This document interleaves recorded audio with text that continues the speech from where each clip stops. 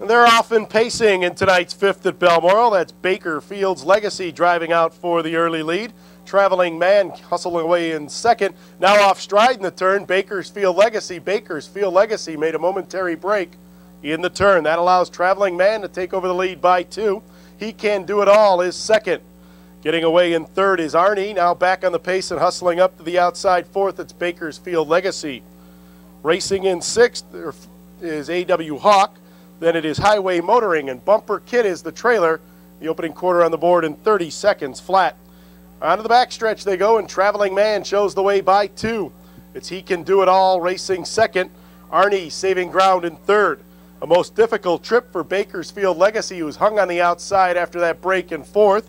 A.W. Hawk is fifth. Sixth, it's Highway Motoring, and Bumper Kid is still the trailer, but it's a bunching field now as they make their way down to the half-mile mark. And they pass that juncture after a speedy second quarter in 59-3, a 29-3 second quarter. Into the far turn they go. Traveling Man draws clear a length and a half. That's He Can Do It All getting the perfect trip in second. Bakersfield Legacy game on the outside. A difficult journey still right there third. Arnie is looking for racing room fourth. Now Bumper Kid has moved up with cover into fifth. A.W. Hawk shuffled sixth, and the trailer Highway Motoring, but he's 3 wide and on the move as they head to the top of the stretch. It's Traveling Man, the one to catch.